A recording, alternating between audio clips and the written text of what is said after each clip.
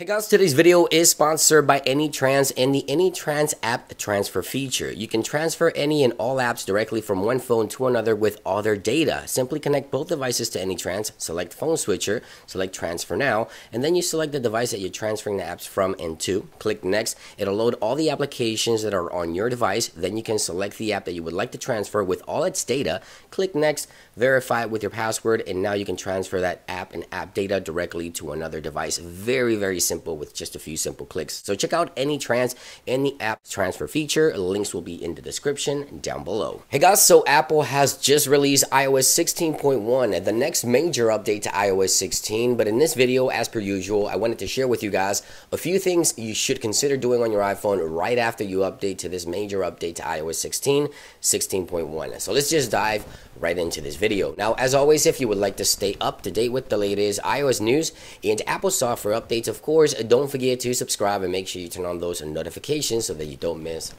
another episode. Now, right after you update to iOS 16.1, the first thing I always recommend everyone to do is go into your settings app, go into general, and then go into the about section. Now, if there's any carrier update, it will pop up here in the middle of your screen and you want to update your carrier settings. This is the first thing you should always do right after you update to a major update of iOS 16 or any update of iOS 16 and beyond, right? Because you want to make sure that you have the best carrier settings and updates provided by your carrier in order to have the best service possible on the latest OS. Right after Apple releases a software update, most carriers do update their carrier settings in order to provide a better user experience, and that's the first thing you should probably do. Now, if you have automatic app updates enabled, it doesn't matter, you want to do this as well. Go into the App Store here, go into your avatar, and make sure there's any updates available. Make sure to update those applications on your iPhone. Now, the reason I say this is because sometimes apps could take maybe a day or two to actually populate into the app update section there,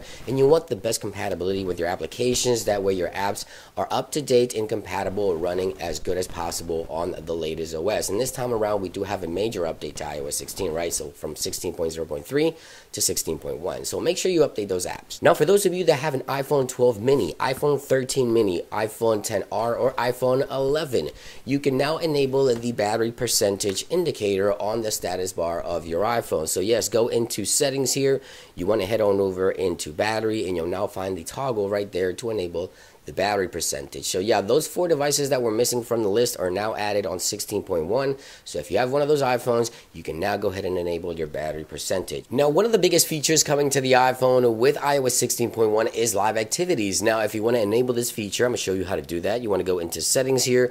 You want to find all your apps that are compatible with live activities. So for example, on this list here, I think I have Uber Eats, which is compatible with live activities. There it is. And all you have to do is make sure that this toggle right here is enabled for that particular application. Now, iOS 16.1 has just been released, so over time, many apps will support this feature, so you want to make sure that you check back into those settings and make sure that option is enabled by default. If it isn't, make sure you enable live activities if that's a feature that you would like to use on 16.1, which is the biggest one. I was really looking forward to this one. And last but not least, I would like to talk about the new clean energy charging, which is available here in the US. So clean energy charging is a great option here to help reduce your carbon footprint.